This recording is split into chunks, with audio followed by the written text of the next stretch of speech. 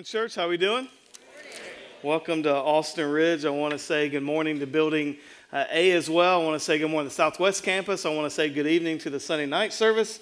I want to say hey to the folks who may be listening to this throughout the week. So glad you're here. If you're a guest here, what we do at Austin Ridge is we take the Bible, we take a book of the Bible, and we walk through it verse by verse. Right now, you're walking into, if you're a guest here today, you're walking into the Sermon on the Mount. We believe the greatest sermon ever taught, the sermon by Jesus in Matthew 5. So if you have your Bibles, turn with me to Matthew 5. Today I want to talk about a topic that I think is very, very difficult, very, very painful, very, very emotional, very, very circumstantially based. The last couple of weeks we talked about anger and we talked about lust. Those have been tough. The thing is, though, we could listen to both of those sermons, at least sit in the room and go, yeah, I struggle with anger. Yeah, I struggle with lust. Today, we're talking about the topic of divorce. And divorce is different from those two because what divorce does is it draws a line right down the center of our room, and half the folks statistically in our room have been divorced. I'm not necessarily just talking about y'all. And half the folks in our room statistically haven't been divorced. And the truth is we have folks who have been divorced who are very intimate with Christ and walk with Him daily and love Him with all their hearts. And we have folks here who have been married for decades and don't walk with God and don't treat their spouses well and aren't kind. But yet they can say, but I've never been divorced, as if that's like a badge of honor. And I think you can be a bad married person, you can be a godly divorced person. But this is a messy subject. It's a subject that most pastors don't want to delve into because let's be honest, the culture, its view of sexuality, its view of marriage, its view of divorce does not go with what the Bible says about it. And so this topic brings a lot of frustration and anger from people. So a lot of pastors just kind of don't talk about it, just skip over it. We don't do that at Austin Ridge. That's the thing about going through a book. We just hit the next text. If some of you are guests here and you're thinking, did someone send them an email because I knew they'd talk about this if I came to church? We didn't know you were coming. That's just the next text. So again, we're in Matthew 5, and I want you to know it's very tough. But Jesus puts this topic in the middle of the Sermon on the Mount.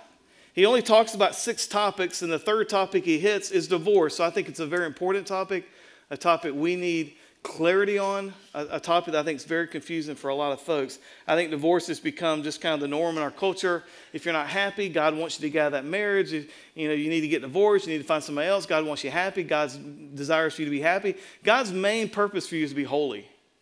Okay? Holiness brings happiness. Sin does not bring happiness. And so we're going to kind of unpack this today. My prayer in a sermon like this is that you don't hear like one phrase that bothers you and you just shut down the rest of the sermon. I just pray you to listen to the whole sermon. Maybe listen to it 2 or 3 times. And this is a sermon that is for you, hopefully to encourage you. So let me pray for you and we'll hit the text. Father, thank you for this incredibly difficult topic in our culture. I think our culture has made this topic more confusing than the Bible lays it out. And I hope today we can bring some clarity, some encouragement. I pray for friends of mine on the Austin Ridge campus, on the Southwest campus, that maybe they've been through divorce, maybe they're going through divorce, and this is a painful topic. I pray you'd encourage them. I pray your mercy would overwhelm them, your grace would support them, and that you would love them deeply today as you do. We thank you, Father, and pray that you would speak clearly to us. It's in your name. Amen. Matthew chapter 5, I'm going to start in verse 31. It was also said, this is Jesus talking, it was also said, whoever divorces his wife, let him give her a certificate of divorce. I'm going to spend several minutes this morning unpacking what certificate of divorce means. But I say to you that everyone who divorces his wife, except, here's an exception clause, except on the ground of sexual immorality, makes her commit adultery. Whoever marries a divorced woman commits adultery. I asked several staff members to take this text and no one did, so I'm going to take it. It's a tough text, isn't it? If what Jesus is saying is true, then half our culture, a part of that half of our culture, is doing this wrong. Here's the thing about the Sermon on the Mount, because when you hear that anger is murder and lust is adultery, you're thinking, I can never do this. That's the purpose of the Sermon on the Mount. You've got to run to the grace of God and say, I can't do this. I'm going to lose it. I'm going to lust. I'm going to struggle. If left to my flesh, I'm not going to treat my spouse well. I need help. That's the purpose of the Sermon on the Mount. Folks, we're talking about a supernatural lifestyle. We're talking about the way righteous people should live in a world that's not righteous. So you can't look to our culture to get clarity on divorce because they've got it all messed up. You can't look to our culture on sexuality. They have it all messed up. It doesn't matter what everyone around you says about sexuality or divorce or anger or lust. It matters what God says if you're a person who wants to follow after God, because this is the way the righteous people live. Let's talk about that phrase, certificate of divorce. And by the way, I'm going to bounce around a lot today. I don't like to put a lot of verses on the screens, and let me tell you why. Maybe you've been at churches that puts everything up. Here's the problem. When we put every verse on the screen, you don't look in your Bibles, okay? So this is a Bible church. I want you to bring a Bible. It can be on your phone. You can be more advanced than I am. I like a book. But you can bring your phone, your iPad. You got a Bible right in front of you. We want you to learn the Bible, okay? So we're going to move around a little bit today. What is a certificate of divorce? How do you get one? And what does it mean to give your wife one? What this is talking about, I want you to turn your Bibles back to Deuteronomy. Okay, that's the 5th book in your Bible. Genesis, Exodus, Leviticus, Deuteronomy. First 5 books of your Bible is written by Moses. It's called the Pentateuch. That word penta means 5. Teuk means scrolls. First 5 scrolls of your Bible, Pentateuch. All right, we're going to go to Deuteronomy 24 and figure out what certificate of divorce means. Deuteronomy 24. Love to hear that sound in church. You get a church that you don't hear that, go somewhere else. All right? We don't read from a book that a man writes. We read from the book that God wrote. Deuteronomy 24, when a man takes a wife and marries her, if then she finds no favor in his eyes because he has found some inadequacy in her, and he writes her a certificate of divorce and puts it in her hand and sends her out of the house, and she departs out of the house. So what we have here is we have a man and a woman married. This man has found some inadequacy in his wife, and he writes her a certificate of divorce and sends her out the door. Look at the next verse. And if she goes and becomes another man's wife. So whatever we know about certificate of divorce, one thing we do know, that if you were given a certificate of divorce, it did not mean that you could not remarry in this culture. It meant that you could remarry, okay? Now, let me explain a little bit the certificate of divorce. The certificate of divorce was God's provision because men can be evil toward women. The certificate of divorce was God's way of protecting women. God's intent for marriage, God's plan for marriage is that divorce is never an option, okay, till death do us part. But when you get to Deuteronomy 24, and there's sin after sin after sin after sin, what was happening is these men were taking their wives and they would find some inadequacy in her. They would find something they didn't like about her. And they would literally send them out and they would be left to go on their own. Now the problem is in this culture, if you're a woman sent out without a certificate of divorce, no man's ever going to remarry you. You're either going to become a prostitute or you're literally going to starve to death.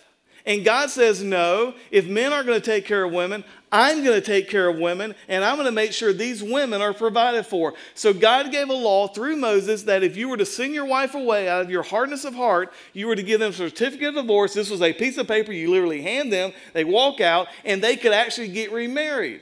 Another man could come along and say, you've got a certificate of divorce. You're not married right now. I will marry you and I will take care of you. It was a provision of mercy for women.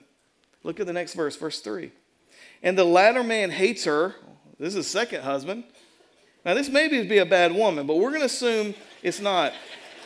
And the latter man hates her and writes her a certificate of divorce and puts it in her hand and sends her out of the house. Or if the latter man dies, who took her to be his wife. So he gives you 2 scenarios. She gets remarried. She has a certificate of divorce from the first husband. The second husband marries her and either sends her away with a certificate of divorce or he just dies. Either way, she's free to remarry again. Look at the next verse, verse 4. Then her former husband who sent her away, that's the first husband, it's like a soap opera, who sent her away may not take her again to be his wife after she has been defiled, for that is an abomination before the Lord. So here's what God is saying. Okay, and I'm just trying to bring the cookies down as low as we can on this part of Deuteronomy 24. What God is saying is, I don't like the way men are treating women. Men are sinful. They get a wife. They don't like something about them. They send them away. It's kind of the way we date now. You see one little thing you don't like, you send them away. And so you send these women away. They die or they become prostitutes.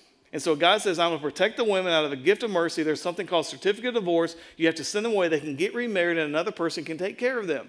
Okay? This culture was one that women were not getting their PhDs and their master's degrees. They weren't reading and writing. They were being taken care of by men. And so what he's also saying is if that husband, the second husband, sends you away or he dies, you're free to remarry. But you can't go back to the first husband. Why is that? Because God is making a statement to men here. You're not going to treat women like cattle. You're not going to send them out like livestock and change your mind. No, I think I want her back. You're not going to treat them like products. They're people. They're people made in the image of God, just like men, just like women, co-equal, co-shares of the inheritance of God together. So that's what they're talking about in Matthew chapter 5. Okay? Now, what I want to do is I want to go to another passage. Go to the end of your Old Testament. There's a book called Malachi. Okay? It's the last book in your Old Testament. If you hit Matthew, you've gone too far. Just back up one. Malachi. That's where your sticky pages are in your Bible that you never read before. Okay? You need to read Malachi. It's a great book. And get to heaven one day, you'll be embarrassed. You'll say, what do you think about my book? I didn't read it. So here's what he does in Malachi. The first chapter, he's talking to the southern kingdom. Another word for that in your Old Testament is Judah. And he's saying, Judah, you need to repent or blessing's going to be taken away. You need to repent. And so the first part of Malachi is talking to the priests. If you got bad preachers, you're going to have bad followers of Christ. We got bad preachers. He's calling the preachers, the priests, to repent. Then he gets to chapter 2 of Malachi and he says, I've got another issue. You guys aren't doing well. Look with me in Malachi chapter 2, verse 13.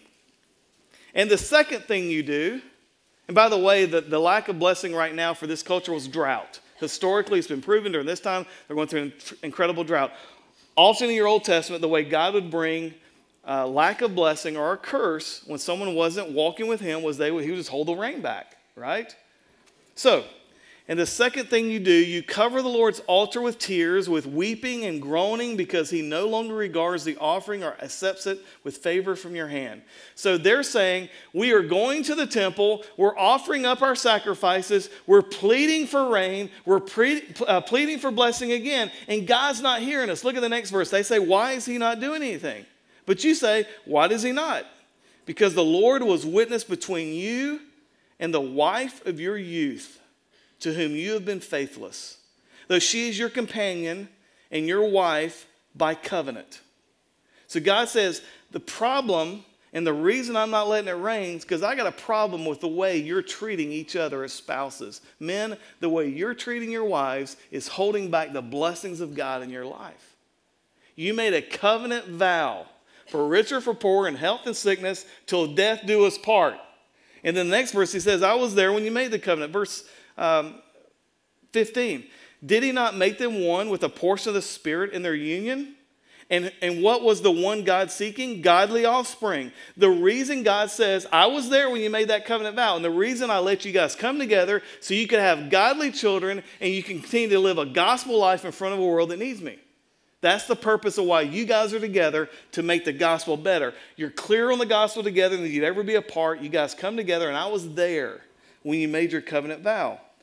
And then he says, and what was the one God seeking? Godly offspring. So guard yourselves in your spirit, and let none of you be faithless to the wife of your youth. For the man who does not love his wife but divorces her, says the Lord, the God of Israel, covers his garment with violence, says the Lord of hosts. So guard yourselves in your spirit and do not be faithless. If you have an NIV, an NAS, some other translations, verse 16 says, God hates divorce. What does it mean when he says that he will cover your garment with violence? When a Jewish man would marry a Jewish woman, at the ceremony, symbolically, the man would take off his coat, his outer garment, his cloak, and he would symbolically take his coat off and he would put it around his wife. It was a picture of love, protection. I will take care of you. I will honor you. What is mine is now yours. You come under my protection. The Bible also talks about when a person becomes a Christian, they come under the wings of God. It's the same picture, the same symbol. And what God is saying is this: that garment that you took symbolically on a covenant and you put around your wife, and now you're treating her with evilness and with violence, now I'm going to put my garment of violence on you. It's God's way of saying through the prophet Malachi that when you divorce your wife and you treat her faithlessly, that you're teeing up against God. It's you versus God. And I got to tell you, my friend, God's always going to win. I remember when I was playing football as a young age, and we were practicing, and I remember there's a guy on my football team named Chris Patton. Chris is a little famous, at least in the Southeast. He won the U.S. amateur golf title when he was coming, and he played golf at Clemson, and he's over 300 pounds. He's a big dude. He was over 250 in 5th grade, right? And I was probably about $140 wet. And so we had this drill where two guys would lay on the ground, and the coach would blow his whistle, and you pop up, and you just hit each other. And what would happen is we'd have half the team in one line, the other half of the team in the other line, and you hear the whistle blow, you pop up and hit whoever's in front of you. You never knew who it was. But then I would see as Chris got closer to the front of the line, everybody would start shuffling on the other side so they wouldn't have to go against Chris. And here's what God is saying through Malachi. You're about to tee off with the creator of the universe if you don't hear what I'm telling you. And you're going to lose. Now I want you to turn your Bibles with me one book over, back to Matthew. Go to chapter 19. Probably, I think, one of the best texts in your Bibles on this issue of marriage and divorce. And we're going to learn a little bit more what was going on in this culture. You guys follow me? Yeah. Okay, Matthew chapter 19, verse 3. And the Pharisees came up to him, that's Jesus, and tested him by asking. And anytime you see the word Pharisees and testing, they're trying to get him in a debate of words, so he'll have to take a side and they can kind of condemn him for it. The Pharisees came to him and tested him, asking, is it lawful to divorce one's wife for what? Any cause. You see what's happened? It went from Deuteronomy 24, because of the hard-heartedness of men, that they would give certificates of divorce for an indecency. The Pharisees during the time of Jesus had moved that so far on to the point of saying that you can divorce your wife for any cause. If you just feel like it, you just leave her. And so they're trying to get Jesus pulled into this century-old debate that they've been having. And they're going to try to get him to take one side or the other. By the way, there was two camps. There was a conservative school of Jewish thought and a very liberal school of Jewish thought. The liberal school of Jewish thought that when Moses made that exception in Deuteronomy 24, that an indecency can be anything. They said that if your wife were to burn your food, you can write her a certificate of divorce. If your wife just got older and wasn't so pretty, you write her a certificate of divorce, get a new remodel. If your wife said something, and I'm not making these up, these are real things that they really taught. If your wife said something negative or unkind about your parents, you could write her out. Now, if that's true, pretty much every woman would be divorced, right? Right? And so then there was a conservative school of thought who taught, no, it's just for the exception. Indecency in the Hebrew means sexual or sexual impropriety or indecency. She has done something sexually immoral. And that's the exception that Moses is talking about. So they're trying to pull Jesus into this debate. Let's go back to it. He answered, have you not read? And I love Jesus. He never answers a question. He just kind of poses another question. He says, have you not read that he who created them from the beginning made them male and female? What's Jesus doing? He's going back not to Deuteronomy 24. He's going back to Genesis 2. Let's forget Deuteronomy 24. Let's go back to the original intent of marriage. He says, have you not heard, or has it not been said, that he who created them from the beginning made them male and female, and said, therefore a man shall leave his father and his mother and hold fast to his wife, and the two shall become one flesh. And notice that's in quotation marks. He's quoting directly from Genesis 2, verse 6. So they're no longer two, but one flesh. What therefore God has joined together, let not man separate. Jesus doesn't answer the question. He's like, well, here's what God's intent for marriage. It's a divinely appointed appointment for two people to come together, and it's till death do you part. And once God has brought them together, a divinely appointed union, a physical union happens. The man and the woman come together, and they're made one flesh. It's a physical union. So it's a divine union, a physical union, and it's a permanent union. And so what Jesus is saying is this. The only reason Moses ever even gave an exception is because of your stubbornness and your hard-heartedness and your sin. But God's original design was a man and a woman shall come together. When you go back and read the creation account, you guys remember we did Genesis? Yeah. You go back and do the creation account, He says, it's good, it's good, it's good, it's good. But one thing, it's not good that man's alone. I'll create for him a helpmate. Not above him, not below him, but a helpmate to come alongside. And someone who he can love and she can love, and they can do life together. Let's go to verse 7. They want to take it back to Deuteronomy 24. They said to him, why then did Moses, and what's the word they use? Command. Did Moses command to divorce your wife? No, he permitted it. The command was the certificate of divorce. Look what they say. Why did then Moses command one to give a certificate of divorce and to send her away? Moses never commanded you to send your wife away. He gave an exception based on the hard-heartedness and the sin that was in men's hearts. Look at verse 8. I love how Jesus handles knuckleheads. He said to them, because of your hardness of heart, Moses allowed you to divorce your wives, but from the beginning, it was not so.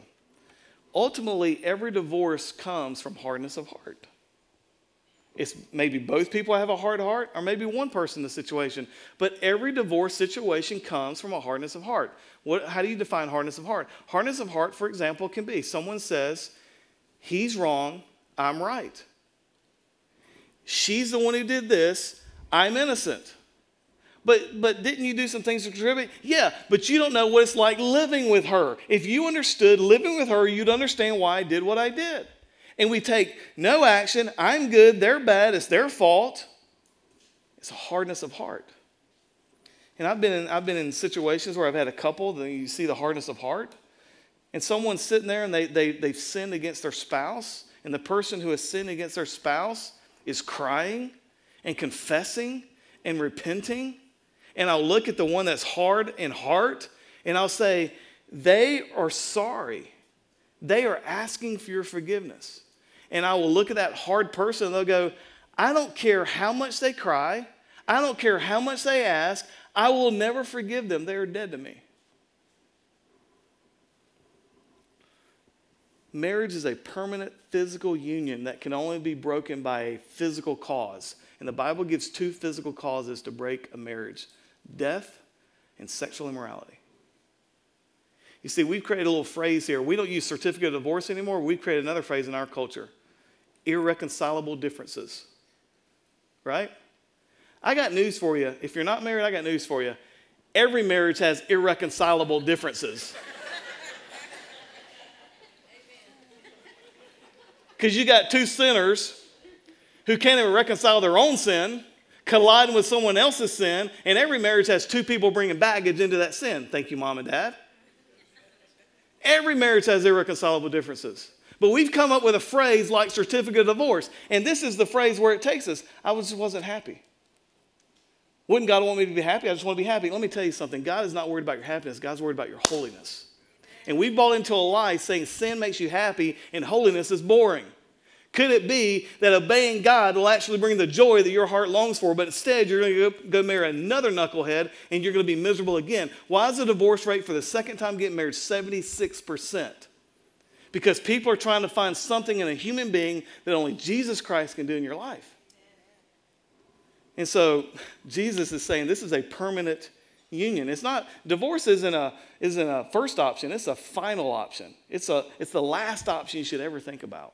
And we're so quick to do it here. And here's the problem. The church is just like everybody else. Marriage is the number one illustration the Bible uses for what the gospel looks like. And we are just like everybody else. And then we wonder why the world doesn't get Jesus. Because we don't get marriage. Look at verse 9. And I say to you, and I'll say this too before I get there. I got a good wife. She's got an awesome husband. Marriage is hard. When you're both praying and loving the Lord and working hard and serving, it is hard. Honestly, I don't see how anyone stays together outside of Christ. Verse 9, and I say to you, whoever divorces his wife except for sexual immorality and marries another commits adultery. Here's what Jesus says, and that's why I call this series Violent Liberation. Jesus is exploding into the church and exploding out of our hearts all the things we think are okay because our culture tells us this, and Jesus comes in and says, the only reason you break a physical covenant is because someone physically dies or they physically break the covenant physically with someone else. Jesus says the same thing. Well, Pastor, our culture doesn't believe that. I understand. We're Christians in a culture that's not Christian. So don't think the culture is going to get this. They're not. And your friends are going to tell you crazy. Your friends, some of your Christian friends give you the worst advice. God would want you to be happy. God doesn't want you. You need to be real careful when you speak for God to someone else. And Proverbs says this, that there's always another side of every matter. Have you ever heard one of your friends is either filing for divorce or getting divorced, and your heart just breaks for them and you run to their rescue and you get furious at the other person, and then later down the road you kind of hear the other side of the story and you're like, wow, I never heard that other side of that story. Welcome to pastoral counseling. Every person you talk to is going to manipulate their story to make them look like the victim and the other person look like the enemy. There is always, not sometimes, always two sides to every story. So Jesus gives this response. Look at verse 10. The disciples freak out. Disciples said to him, if such the case as a man with his wife, it is better not to marry. If you're telling me that I've got to stay with the same woman, no matter what happens, no matter how crazy she gets, no matter how mean he is at times, I got to stay with this person unless death is the physical break or sexual immorality, it's better not to get married. Might be the smartest things the disciples ever said. And what tells me the disciples got what Jesus was saying. This is a violent liberation. Look at verse 11. But he said to them, not everyone can receive this saying, but only those to whom it is given. There's Christians. Non-Christians aren't going to get this. Verse 12, for there are eunuchs who have been so from birth, and there are eunuchs who have been made eunuchs by men, and there are eunuchs who have been made themselves eunuchs for the sake of the kingdom of heaven. Let the one who is able to receive this receive this. Now, we don't have eunuchs running around anymore, but what we do have is we have folks who God may call to be single. We have folks that God may say, you know what? There are some people that I've counseled, you don't need to get married. You will wreck it. You need to stay single. You need to deal with your own sin before you marry someone else because your sin will destroy her or destroy him. I want you to know, too, that we're not a church that says there's never biblical grounds for divorce. I believe there are biblical grounds for divorce. I'm going to share 3 with you this morning. I believe there are times for biblical grounds for divorce. And even in saying that, it is never the first option. It is always the last option. It is always painful. It is always tragic. And it's not God's desire. It's not God's will. He wants you to stay married. He wants you to reconcile. And we have people in our church right now that are walking through affairs with one of the spouses. And let me tell you this. It is just as many women walking away from their husbands and their kids right now than men are. Just as many affairs with women right now going on as men. This is not just a man thing. And I sat down with couples, and I have couples saying, she had an affair on me. He had an affair on me. And I tell you what it takes to reconcile that. This is what it's going to take. It's going to take the person who's been hurt to deeply forgive that person. And that's going to take tears and time. You can't just say, I forgive you, and you're not going to struggle anymore. It's going to take tears and time. And it's going to take the person who has offended the other person to repent with tears and humility, and to sit in that situation as long as it takes for that offended person to get through it. And it's got to take 2 people to do that. And it's going to take a long time. Sin makes you stupid. We are always one dumb mistake away from blowing it. Sin is fun for the moment, and then the wreckage comes, and the wreckage is never worth the pleasure that the sin brought on the front end. So let me talk about the biblical grounds for divorce. Number 1, and this one isn't technically divorce, but it's when the marriage ends through death. Let me share a couple of verses with you on this. Because when the marriage ends through death, people said, well, I was married to a believer. He died. Can I get remarried? Is that biblical? Okay, yes, it is. Romans chapter 7, verse 2, for a married woman is bound by law to her husband while he lives, but if her husband dies, she's released from the law of marriage. 1 Corinthians 7:39, a wife is bound to her husband as long as he lives, but if her husband dies, she is free to be married to whom she wishes. It puts a caveat in there, only in the Lord. Meaning, if you've done the right things and made the right decisions, you married in the Lord, and he dies or she dies, don't screw everything up and go marry a non-believer. Marry a believer. Marry in the Lord. And guys, let me say this for the single adults here at Austin Ridge. That is why who you date and how you date is so important for the rest of your life. Because I know folks are in activity sexually as single adults, and they're going, when I get married, I'll just stop all that. Let me tell you, if you struggle with pornography before you get married, you're going to struggle with pornography after you get married. If you struggle with sleeping around with a bunch of people before you get married, you're going to struggle wanting to sleep around with a bunch of people after you get married. Marriage changes nothing because that's who you are. And so if you're practicing those things now, you need to deal with your sin, put your sin to death before you marry someone else and destroy their life through your sin. And that's why it's so important who you date. I've said this before. Marrying the wrong person is like taking a loaded revolver, putting it in their hand, and placing the gun on your temple with their hand on the trigger. There is no demon in hell that cannot destroy your life quicker than being married to the wrong person. So death gets you out of marriage and you can remarry. Number 2. And by the way, the Bible also teaches that there'll be no marriage in heaven. See, marriage was given to people on earth. It's an earthly institution because we have needs. We have intimacies. We have emotional needs. We need our needs met. When you get to heaven, you're not going to have any needs. Now, Pastor, that makes me sad because I want to be remarried to my spouse. I think you'll know your spouse. I think you'll be intimate with your spouse. You'll be close to your spouse, but there will be no marriage because it's not needed in heaven. Number 2, I believe adultery also is a biblical reason for divorce. It's breaking the covenant law of two flesh becoming one. It doesn't mean adultery is committed that you should get a divorce because you have a reason biblically to get it. Reconciliation is still God's desire. Forgiveness is still God's desire. Some of the greatest redemption stories I know in this church are people who there's been an affair in the marriage and then they're back together and they're discipling other married couples in this church because they were willing to be noble, spiritual people. And I'm not saying if you get a divorce because of an affair, you're not being spiritual or noble. I'm just saying to stick through it is a very noble, hard thing to do. And again, to my single friends, who you marry is the second most important decision you'll ever make. The first most important decision you'll ever make is which God you're going to serve. There's pretty much 2 options on the God things. We can throw Buddha and we can throw all these Hindu gods, but here's the 2 gods, you or Jesus. That's pretty much, you're going to worship yourself or you're going to worship the one true God who created you and who owns you, and yet you want to own him. And I see this repeated over and over and over. People get married, they get a divorce, they have kids, and you think, here's another lie.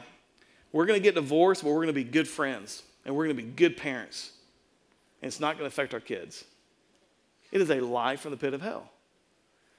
That is why I shared last week, more kids that are growing up in broken homes are more likely to have a broken home because they don't know how to deal with conflict. They just, hey, if it gets tough, you just leave. That's what Dad did. And we think we'll just be good parents, we'll just be good friends, and everything will be okay. It's never over. They'll think the divorce ends it. The divorce just starts it. Then you got to deal with holidays, you got to deal with in-laws, you got to deal with college education, you got to deal with babysitters, and you got to deal with weekends and who gets who and where, and it just continues. It is a mess. Talk to someone who's been through it. It is a mess. It is so painful and so difficult. So what does it mean when Jesus says, except for the case of sexual immorality, and if you divorce someone outside that case, you're causing someone else to be an adulterer? What does that mean?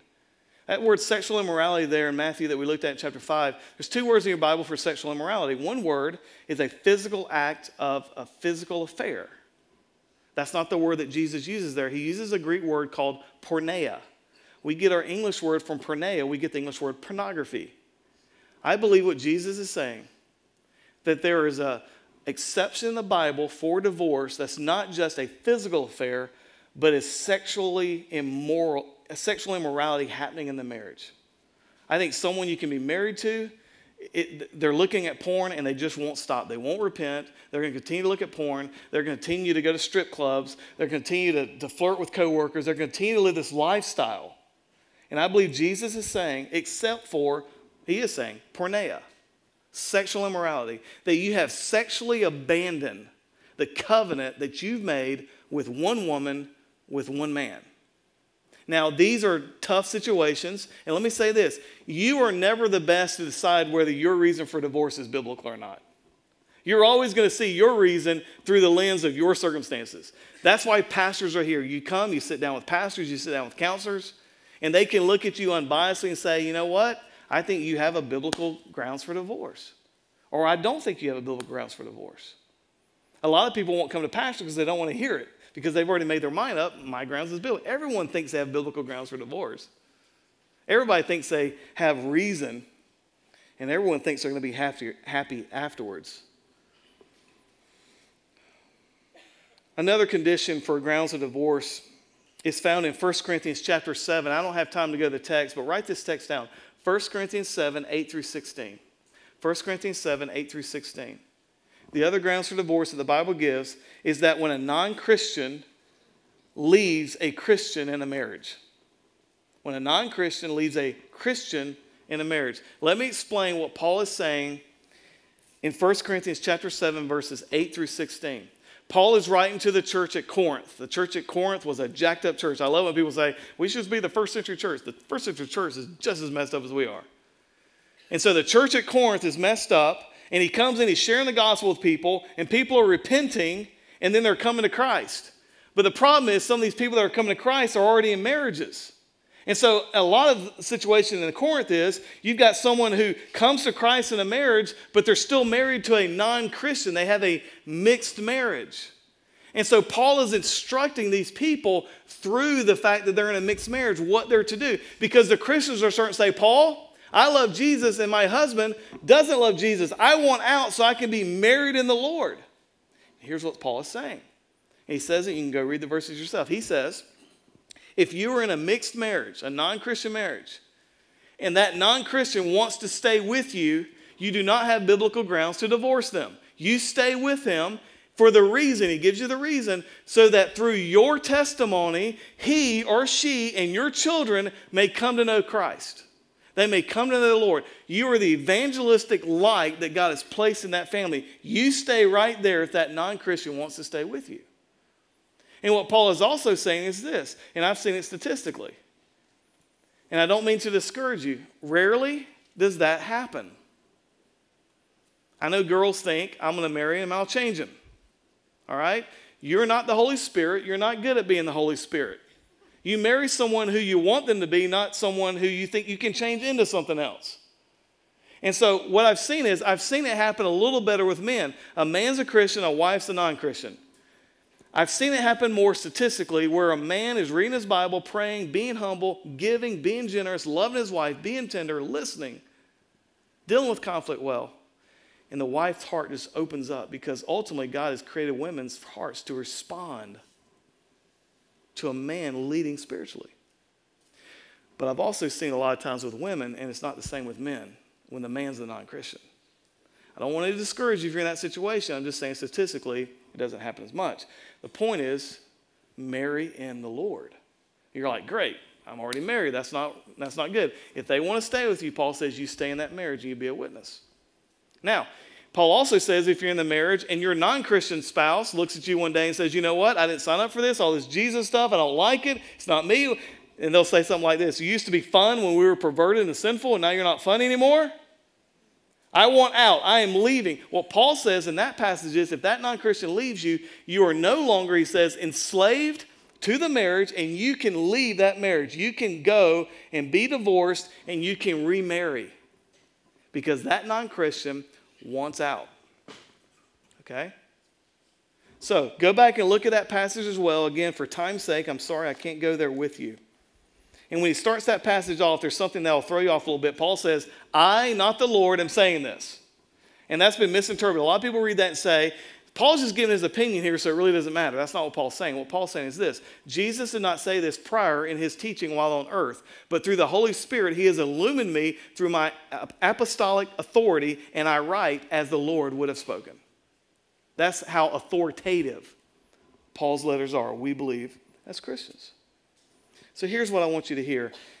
I'm begging you, if you're a Christian, do not marry a non-Christian. Here's what I hear from the ladies, but he's fun. He will destroy your life, or you will compromise. Please do not marry a non-Christian. It's very hard. It's very sad. And I want to give you one other example that Paul talks about in that passage. He talks about an example, I believe, that you're married to someone who proclaims to be a believer, and they become what I'll use the biblical word, they become apostate. You're walking through there. They're loving the Lord. We're committed. We love Jesus. And then somewhere in the marriage, they say, you know what? I don't love Jesus anymore.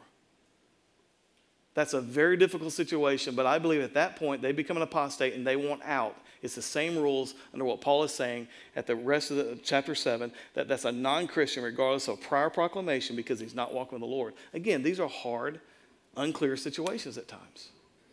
But I believe the bulk of our divorces happen because of irreconcilable differences. I just don't like them anymore. I never loved them. Or she clips her toenails in the bed and it drives me crazy. Or she's looking older and I want a newer model. And what Jesus is saying is, I will now put a garment of violence against you. You want to tee off with me? This will set me off. And I will take away the blessing out of your life. This is serious stuff. So let me give you a summary. Divorce provision in the Bible: marital unfaithfulness, desertion of a believer by an unbelieving spouse, and of course, death. Folks, that's what I see the Bible gives as biblical grounds for divorce. Remarriage is permissible when one's mate is guilty of sexual immorality, is unwilling to repent. One is free to remarry when a believer is deserted by an unbelieving spouse. One is free to remarry through death. I'm going to add one more to that. This is my opinion. The only thing I've said this morning is my opinion. I think everything else is clear. It is my opinion that if you get married and you believe when you're married, okay, let me start back over. I believe that someone is married and divorced before becoming a believer. They're married, they get a divorce, then they become a believer. I believe, based on 1 Corinthians 5:17, that when you become a converted person, the old is gone, the new has come, you're a new creature in Christ. I believe someone who is married and divorced and then becomes a believer can biblically get remarried again. Okay? That's my opinion. That's the way I would counsel, because I believe every sin in your life, including divorce, including unfaithfulness, has been wiped away. Folks, adultery is not the unpardonable sin. The unpardonable sin in Scripture is a lifelong rejection against Jesus Christ. It's a terrible sin. It leaves wreckage. And some of you right now, men and women, are thinking about doing it, or you're doing it right now, and you're listening to me preach every week. And I'm telling you, you are playing with fire. And it will wreck your life. It's already wrecking your life. But again, I want to be clear, divorce is never God's desire. It's a concession to human weakness. It's a concession to sin. I was reading a story, this illustration this past week encouraged me. I thought I'll share it with you guys. There was a couple I was reading about. They've been married 63 years. And he died. I don't know why. It seems like men die first. I'm going to outlive my wife. I already told her. But he died, 63 years. And every day of 63 years of marriage, every day he would come home from work and bring her one rose. And there'd be days he'd come in, he'd forget to give it. Where's my rose? Oh, here it is, honey. He died. The very next day, she hears knock on the door. In her grief, she comes to the door.